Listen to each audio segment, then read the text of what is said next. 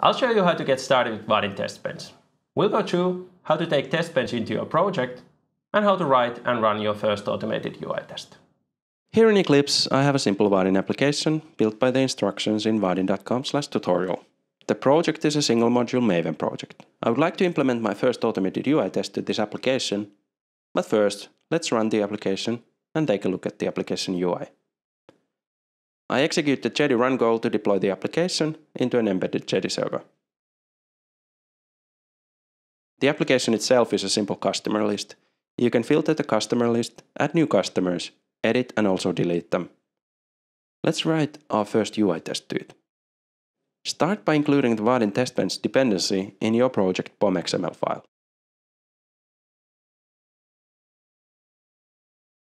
I'm using here the currently latest alpha release.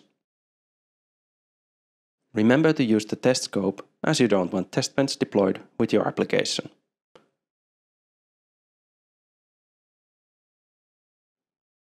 To run the tests, you need a license. You can buy a license from the TestBench product page at vaadin.com/testbench. From the same place, you can get a free trial license. After you have your license file, place it in your home directory.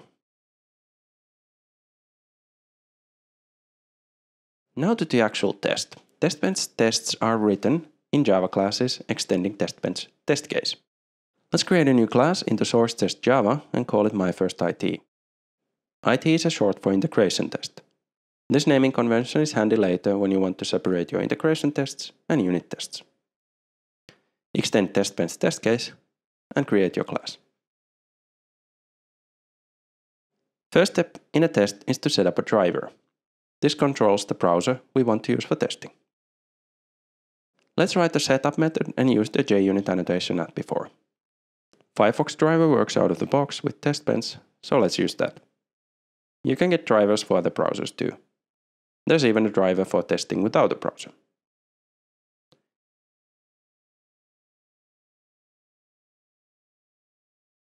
After the tests are run, we need to close the browser. Browser is closed in a teardown method, annotated with @after.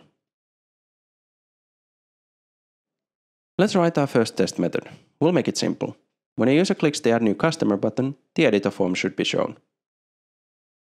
There are multiple ways to do the test, but let's do a simple version. First, we need to navigate to the application URL. Then we select and click the first button found by a caption Add New Customer. Finally, we make an assertion that the text field with caption email exists.